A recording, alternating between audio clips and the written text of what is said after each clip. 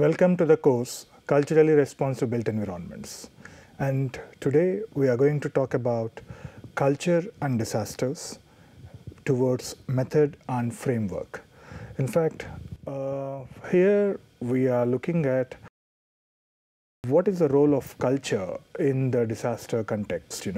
So what I did is I divided this whole study into two lectures, and this is the first part of the lecture, and it is actually my own work, my own doctoral research, master's. So it's almost a decade journey of working in the culturally responsive built environments in disaster context. So this is the first part of the lecture, which talks about how actually I have developed a method and a framework accordingly to understand the role of culture and its relation to the vulnerability.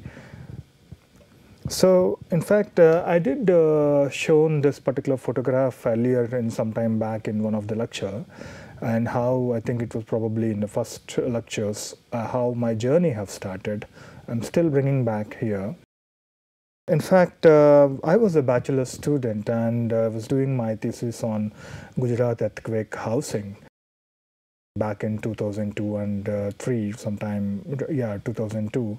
And that is how I come across the right-hand photograph, which is Latur earthquake recovery, and as well as on the left-hand side we have the geodesic domes. So where actually my journey have started. In fact, I thought this journey was a very short journey, but I never imagined that this has taken me so long, and still I'm in the same paths working on it. And what the reaction I got by looking at this photograph on the right hand side is, this was a photograph from Latur earthquake recovery programs, where many of the houses are still lying empty and they're unoccupied. So the first question which came into my mind was why these technologically well-built constructions were unoccupied by the local inhabitants. So this question, to answer this question, I started looking at working on my thesis on the housing rehabilitation in Kutch in the Gujarat earthquake. So I come across, though there are many concrete structures or permanent structures where the agencies have started giving, and how people are not happy about it and how people are not comfortable in it. So with those gaps, I still had some interest on developing an understanding on the role of culture and what is this vernacular architecture. And that is where I passed through ISVA, which is the International Studies in Vernacular Architecture. And even there, with my elective, with my subject on natural hazards and environment, I developed an understanding little deeper into it. And then in another 2004, by the time my master's was getting over, before my thesis, I got a chance to work on the thesis on the immediate impact of the disaster. And that is where I was looking at the kind of gap between the community and development groups, and what is this interaction gap. In fact, this is where I worked on the few villages I visited in Kadalur district, Devanapattanam, and in the Nagapattinam districts. So that was a beginning step, and still after that I moved to a kind of villain's role.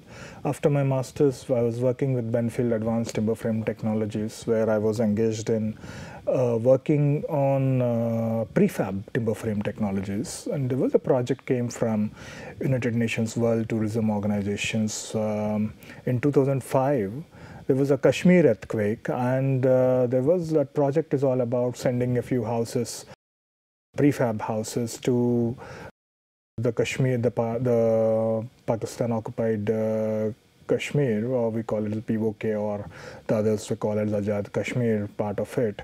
So where I was designing everything from Britain and shipping these houses to the Pakistan occupied Kashmir, and I was not aware of who was the owner and how it was built, neither I don't know what was the site. It was a prefab component manufactured in the factory and packed up like a IKEA furniture and then sent it in the ship. And someone goes there and someone erects it. So this is where some of the questions started coming in mind, because I'm working from the practice side also, and how these gaps could be concealed and how they can be looked into. And this is where I started, the very first understanding which I started was understanding the basic terminology, and that is where the beginning part of my doctoral research at University of Westminster under Tony Lloyd-Jones and Marianne Roberts. And this was a time I'm talking from 2006 to almost like 2010, and at the very beginning I finished my doctorate in 2011 January. So in the beginning stages, I wanted to make clear within myself that what is development. So there have been various definitions I looked across, starting from Amartya Sen, development as freedom, where he talks about the ability that one or individual or a society or a community, how they are able to access their resources and how they manage to survive. So in my context, when I'm looking at disasters, I looked at development in three phases. One is the usual development processes, which is even before the disaster, the municipalities or the counties or the local panchayats, how they are involved in the development process. And just the immediate impact of a disaster, how the relief or the rescue operations, that is also supported by various international NGOs and the national NGOs. And that is also one set of development. And the third one is with a little long term after the disaster, following a disaster, which is a post-disaster development process. So what you can see here is a traditional house. And you can see a post-disaster reconstructed. So here what I'm looking at it's not just only the dwelling units, but I'm also looking at who are the actors involved in it. Here the local municipalities, the local communities are involved, the local stakeholders. Here the international NGOs. But here is a long-term project of settlement and the adaptation process, where part of NGO culture or the non-government organizations, and there is a little interface between the local and the non-local. So then I started looking at understanding the basic concepts of what is the relationship between the disasters, development and vulnerability, and that is where I come across a lot of literature. In fact, one person which I should thank is Rohit Jigyasu's work on his work to and Nepal and even Gujarat, so where he talks about the reducing vulnerability through the local knowledge. And here what he talks is, so he brings some of the models of these development and disaster and vulnerability. So ideally, if a disaster, if the development is followed after a disaster, which was a traditional model before Melalatu, the disaster happens, the development follows upon it. Ideally, the vulnerability should be less. The factor that in reality, our issue is the disaster component response within the development. We have the existing component. That is where the vulnerability component is more. And that is where we call is R is equal to vulnerability plus hazard. So this is a very simple equation. In fact, it is not the hazard which is killing people. It is not the hazard which is taking out the lives and livelihoods and the property. Like if a cyclone comes, yes, it just comes and goes. Even earthquake comes, it comes and goes. But what is the susceptible part of it is how you are prone to it. Now, the same 9 Richter scale will come in Japan, the same 8 Richter scale will come in California, but still why you don't see that kind of losses. Here, how you can see in the countries like India or Indonesia or even Ghana, how you can see a more number of losses, especially because that is how we are susceptible and prone to those hazards. Though they are also prone, but their capacities are different. They develop their capacities, and And that is what we are talking about, the relationship between disasters and development and vulnerability. One of the important person we have to bring is Frederick Cunning, who actually brings a relation between disasters and development. So, in fact, till that point, development was disasters. They are seen in until 1980s. They are seen as the two independent futures, phenomena. But then, Crenny actually brings a relationship between the disasters and the development, and even professors like Ian Davis, who actually talks about shelter after disasters and how disasters as a catalyst of change, how it can be as an agents of change, both in a positive and the negative ways of it. Whereas Lewis, he talks about it is not just a cycle, it is a bicycle. But what he actually compares is he puts the development which takes in the forward phase, but ideally if you're riding a bicycle, it should move in this way, but not really. It may move in this direction as well. So, which because they both are not driven by the same force. So here one has to look at it. It's not the development always taking the vulnerability forward, but it's also the different forces bringing this vulnerability in a different direction. That is one phase he talks from the concept of moving of a cycle, disaster cycle, to a disaster bicycle.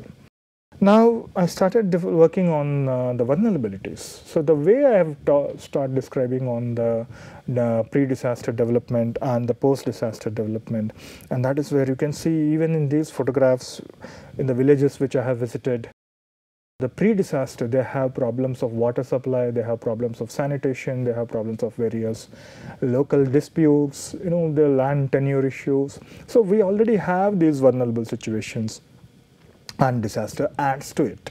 So with what we are having and how the disaster adds to it, because the loss of heritage and loss of our infrastructure. So because it is not just we can't see what has been lost, but what is made them to lose and what is still,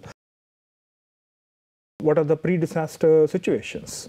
And now I will again show you the same photograph which I showed you earlier on a same village, where the post-disaster vulnerability, even after 2 years, still there were water issues and still people are. So what these photographs are telling is a span of 2 to 3 years. A span of 2 to 3 years, it is saying that yes, their vulnerability is directly proportional with the kind of development, and how actually development overlooks the pre-disaster conditions. Now I started understanding that in what way I can understand vulnerability. So I looked at various aspects of how one can understand the vulnerability. One is the technocentric analysis, which talks about the physical vulnerability of buildings through technical inspection of faults, weaknesses, and basically civil engineers or the structural engineers or surveyors do come and understand the site, how it has failed, where it has failed. And later from 1980s onwards, there's an awareness on the target group analysis, because every disaster happens. It is not every time it's the same groups who are getting, having an impact. So now they are focusing on this target group. That is where the sociologists started looking at it, a target group. Who are these target group and why they are targeted, how they are targeted, So, and that is where it talks about the social vulnerability. And the third one is a situational analysis. It is not just in like what kind of a group or a person or a family belongs to, but it is the nature of their daily life and their actual situation, how it was and how it is and how it is changing. So we are talking about a situation, because sometimes a person might be poor before disaster, or he might have become rich, or he might have become a wealthy person became poor, because of his loss of family. And so basically there's a tremendous change in the whole process, and that is where one have to understand the situation. And the last model, we talk about the community-based analysis, which is more of a kind of PRA techniques, where we talk about how NGOs work together to make awareness within the community, realize their problems, and show them a direction how to build it. I'll tell you a good example of a Bollywood movie of Swadesh, where Shah Rukh Khan, at the end of he goes to a village, a NASA scientist. He goes to a village and he helps all the villagers. There was no electricity in that village. At the end, he only makes a small bulb and he brings electricity. But the whole process is all about how he makes the villagers realize their own indigenous issues. How he puts together, it's not just throwing money and constructing electricity platforms for them, but how he actually puts the villagers in confidence and how he brings them and how he uplifts them so that they can help themselves in dealing with their own issues. So that is where the community. But in this my research, because being a single person and handling it, understanding the change, especially the culture, when we are talking about how this transformation, the pre-disaster to post-disaster context, how it is changing, how the response situation. So that is where I looked at the situational analysis. And so there are other models which I can just give you a brief on this. The pressure and release model, which is of Blakey and Terry Cannon and Davis, where they talked about this pressure and release model. So here also it says about how a progression of vulnerability. You have the root causes, which you have the existing, like for instance, there are certain tribes or certain villages who have a very limited access to power structures and resources. And also the ideologies, like in the Arab countries, they have a different ideology of gender. They have some power, limited power to the gender. Many of the people who died in tsunami from the fishermen communities, many of them are women, and because women doesn't know how to swim. Whereas in the Western cultures, at least, because if many of the women are familiar with the swimming, maybe they might have rescued themselves. So obviously, these are some of the root causes. Added to that, there is some kind of dynamic pressures which talks about how their lack of local institutions, local training, and the local markets, how the change in the market trends and rapid urbanization. So these are all some everyday add-on things which adds more pressure to it. And ideally, this whole process leads to unsafe conditions. That is where people living squatter settlements, people living in unsafe locations, and lack of local institution supports, and so this is the whole thing. That is where we talk about the R is equal to H plus V. So this is a model which we talk about. And coming to the sustainable livelihoods model, where it's an asset framework. DFID have developed this, and later Tony Lloyd-Jones and Carol Raccotti have also worked on a kind of basis. In fact, the original model was developed by DFID in 1997 sometime, and later how it was modified is because it is how the livelihood assets, how people manage their assets, and how people cope up with how they can access the resources. So that is where they're linked with the vulnerability component and how the policies and institutions relate to it and how they derive to the infrastructure and services, and at the same time the livelihood opportunities. So this is a whole framework which we call it as a sustainable livelihoods framework. And but what is here missing is it is not just an economic necessity one looks at it or how one act upon. It is also about the cultural dimension or the cultural factors where people manage their assets and make their livelihood choices to act upon. Now, this is how I come to a point where because there are a lot of literature working on the relationship between culture and built environment. I think in our previous many lectures have discussed about it. And there is also about a lot of literature on culture and vulnerability, and there's also a lot of literature on vulnerability and development. But how I am looking, because a sociologist can look this in a very different approach, an anthropologist can look at this component in a different approach. So I am looking, being an architect, I'm looking from a built environment perspective. And not only built environment perspective, I'm looking in a disaster context more specifically.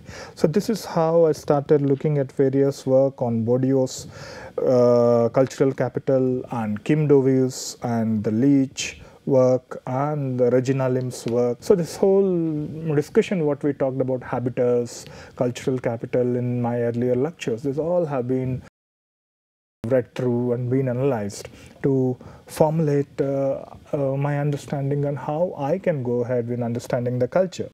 So in one of the model which I come across, especially from a built environment perspective, is Regina Lim's model, and this is where she worked on, she coins a term called cultural environment. It is a matrix. She defines this environment as a matrix of various dimensions of religion, belief system, the ecological environment, economy, and the family structure, kinship, gender roles, politics, cultural interaction. So all this becomes a kind of matrix, and how this becomes a structures that create a cultural identity. And this whole set, she formulates it as she coins it as a cultural environment. Then to give a little brief about Bourdieu's theory, where in 1986 in his book on forms of capital, where he talks about three forms of capital. One is the inherited, the embodied, and the second one is an objectified, and the third one is an institutional. So from an educational perspective, this particular theories has been developed. And inherited, how you learn from your parents and how your society, the kind of language you develop, the kind of habitual practices which you develop. And similarly, objectifies, how you portrays your objects, how you sculpts your being, that possesses an identity. Like a fisherman boat in China and fisherman boat in Kerala and the fisherman boat in Bengal, all of them are doing fishing, but their boats are different. The houses are different, because that is how the representation comes into how they objectify through art and architecture. And institutional, obviously, it was being much debated, because he talks about this, the popular culture as well. So, and then I think in our previous lectures we did discuss about criticism on Bourdieu's theory. And from the built environment perspective, where Neil Leach talks about identification of a space in three dimensions. One is the narrativism, performatives, and mirroring. How we talk about spaces, how we narrate the spaces. Is it a footpath? Is it a market? So obviously there's the narrations talk about, in fact, in our lecture series of power series of that, we talked about all the narrations, where Dovey also narrates the Chinese Tiananmen Square and the Nazi's ideologies, how they have placed. Similarly, on the performatives, where certain activities are performed and certain rituals are taken place, so there is an action taken place and how it is remembered. And similar actions are repeated by a course of time, and that is how one will develop an attachment to it. So that is where the mirroring comes up. So this is on the discussion on the culture, but whereas to cut short it, I would now bring to there was always a dialogue of how in a disaster situation, how we can bring back to the same situation. Now, whether we need to bring back to the same situation or we need to build back better. So in fact, that is where the arguments of globalization, because now people cannot, Deborah Lupton talks about, now people cannot simply rely on local knowledges, tradition and religious percepts, habit or observation of other processes to conduct their everyday lives, as they did in pre-modern or early modern times. So there is always a conflict between tradition and there's a tension between the tradition and the modern, because obviously each influences each other. There's a little contest between these subjects. And that's how I started defining of how we can define the culture. Culture is defined as a sum of total experiences and accumulated indigenous knowledge within the space that communities rely on, and giving meanings to their lives and places they live in, through which people habitually develop an approach to survive their everyday life, whether it is a pre-disaster situation or a post-disaster response situation. So this is how here I brought some kind of experiences and how it transforms through their habitual practices. Now, again, here the main argument of the study talks about is the cultural dimensions of local communities are not effectively and sufficiently addressed in the current post-disaster humanitarian and development processes, but to the disadvantage of both the communities affected and the humanitarian development agencies helping them. So here I am bringing the component of, because why we have to address, why the culture, when the culture is overlooked in the process, it is not only a disadvantage to the communities, but it is also a disadvantage to the NGOs or the humanitarian agencies working on those projects. How much investment do you think about the Latur earthquake has been spent, and what happens to those investment if some development is not compatible with the local cultures? So that's how I started looking at how to understand the role of culture in the post-disaster recovery process and its relation to the vulnerability. Here, it was important for me to address with culture. It's not just only the role of culture in the post-disaster recovery process, but what is its relation, how it can reduce or increase the vulnerable situation, in particular to the built environment of affected traditional settlements. So now, after looking at various theoretical discussions and various analysis of deriving certain methods, I looked at two components. One is the cultural anthropology, and the second one is the morphology, which talks about the change. And these two fields of inquiry have been taken into consideration to understand the role of diversified cultures in the disasters and development setup.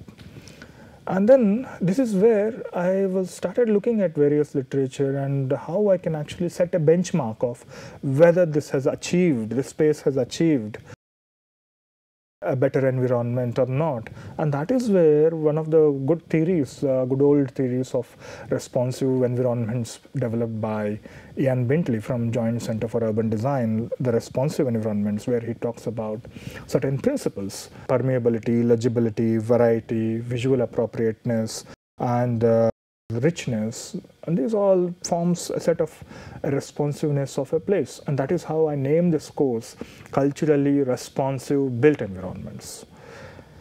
Now I developed a kind of framework. What I did was I first divided this whole built environment into a kind of funnel type, where we have an ecological environment and we have a geographical landscape, and then the humans intervene, and then they set up with a kind of public space structures, plots, buildings. So this is the built environment component. So you have the built environment component, and on one side you have the pre-disaster influences on it and the post-disaster influences of it. But another side of it is the culture component, the structures which create an identity. So taking from the LIMS model, so I started working on this, how this shapes the built environment, then the Bentley's work of responsive environments. So how these dimensions, how these indices can actually check whether space, how this is shaping this place, and how it is qualifying this place. And in both the context, this is how I developed a framework. It took me a long time to come with this kind of framework. And then I traveled across to how many case studies I should select. Then I traveled across the Tamil Nadu, the coast of Tamil Nadu, visited many villages, 17 villages I have visited. And then I've taken a criteria of some which are least affected, average affected, and the most affected, and then taken by NGOs, taken by in situ, taken by relocation context. So all this criteria has been laid out. And the one good thing what I can see is here, when I was traveling down south from here to here, I can see that most of the Hindu population I found here, and most of the Roman Catholic I found here, and most of the mixed variety I found here. So I was wondering, the social landscape is a little different, because most of the fishermen here are the Roman Catholic, and on the northern side more of the Hindu, and here I can see the Muslim and near Karaikal and Nagapattinam, and the mixed population. So then I started looking at the geographical aspects. I can see that the Coromandel Coast, which has the shallow waters, and the Gulf of Mannar, which have a deep waters. So here you can see that the shallow waters indicate less fish, and deep waters indicate more fish. The more fish, more money. Less fish, less money. So obviously it has an impact on the kind of nature of built environments. So not only that, I have also taken another criteria of, so one is the land is different, the second is the sea is different, the third is the communities are different. The fourth one is development input is different. Here I have selected a Dalit village where the government is taking care of the reconstruction. Here an fisherman NGO is taking care of the Tarangambadi, and in here it is the local church. So basically the three sets of development inputs, how they are relating, and three different cultural geographic key component I have taken as a criteria to select my case studies. And then because of being study on culture, I looked at the kind of qualitative approaches where I have adopted the field work through direct, indirect participation, documentation and recording, interviews and the mapping exercises. Initially I adopted the questionnaires as well, but then I thought it was not possible to investigate the culture in that manner, so I have taken it out, and these are some of the methods which I used, and these methods which I will be discussing again later in my next lecture, the following lecture, where this whole I've conducted a kind of anthropological understanding. I lived there as a fisherman and I explain all these things. And here what happened is, in the coastal regulation zone, many of the houses following a coastal regulation zone, the villages have been relocated to some other place because they should not construct anything beyond this 500 meters from the high tide line. And so we'll continue with the next following up lecture, especially with the case studies. And this is all developed from my own work, and thank you very much.